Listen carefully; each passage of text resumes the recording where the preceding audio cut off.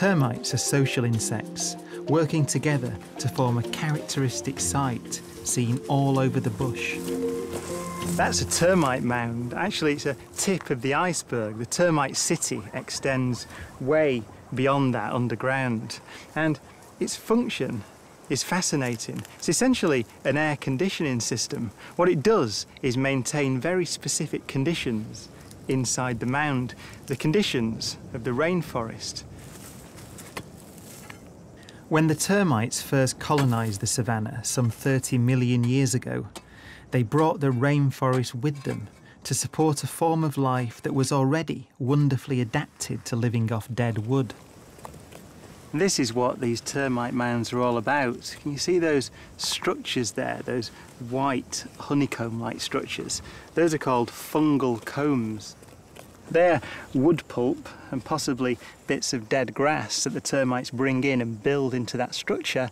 And the reason the conditions have to be the same as the rainforest is because they grow a particular genus of fungus called Termitomyces around those honeycombs.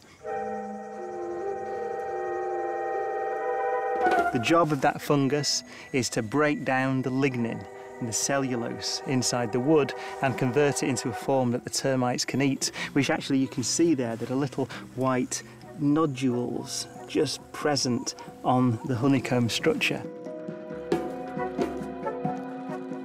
The termites lack the enzymes to break down the wood efficiently, so they've become farmers, tending to one giant social stomach.